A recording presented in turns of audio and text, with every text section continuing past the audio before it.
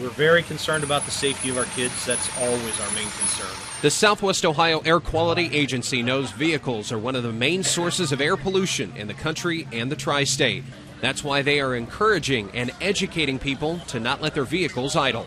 We work particularly with schools because we know children are especially susceptible to air pollution.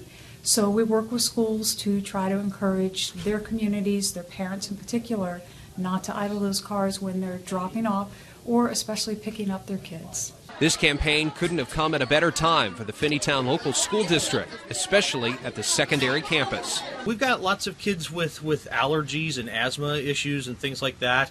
And not only that, but our building behind here is our administrative office. The secretary's in there. We're all breathing all that carbon dioxide. Now it's been moved to the back where it's big open air area and the awnings don't funnel all that into the building. The anti-idling campaign at Finneytown Local School District is more than just a warm weather campaign. During the summer, car exhaust can elevate ozone levels, and during the colder months of the year, particulate matter concentrations can increase. Particulate matter is actual particles that, even though we can't see them, they are suspended in the air and we're breathing them in.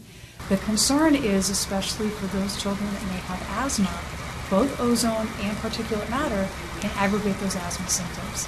As a place of education, Finneytown Local School District hopes this effort spreads from the schools to the community.